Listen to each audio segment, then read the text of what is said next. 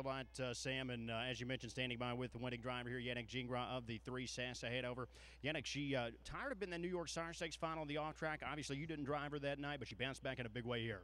Yeah, oh yeah, there's no doubt. Like Ronnie told me, just draw a line through that start. The track was bad, and on big half in 56 is like it's a 53 half on a regular night. So you just forget about it. And no, we're planning on racer from the back, but getting away forward. If I come first up, I carry Brian right into the race. So I decided to move it to the front.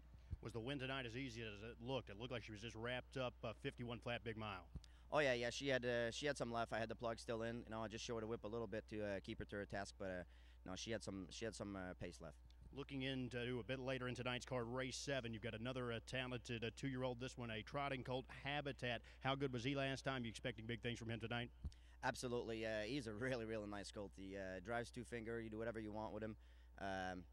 He's been class all year. He's been right there with the top ones, and obviously in a Wellwood last week at Mohawk, he went really easy. So I'm expecting a huge performance tonight.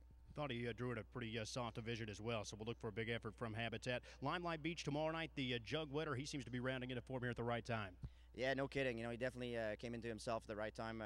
He was very good, both either the jug, and he's another one. In the final, I had the other horse locked in, but I had plenty of pace left myself. I had the plugs in too. It's pretty. He was really, really good that night, that day. What about Lion Somewhere? He made a break in one of the other heats. Had he won there, you'd have had a tough choice going to that Little Brown Jug final. It certainly would have been. There's no doubt. Lion Somewhere would have been going for maybe a chance at the Triple Crown.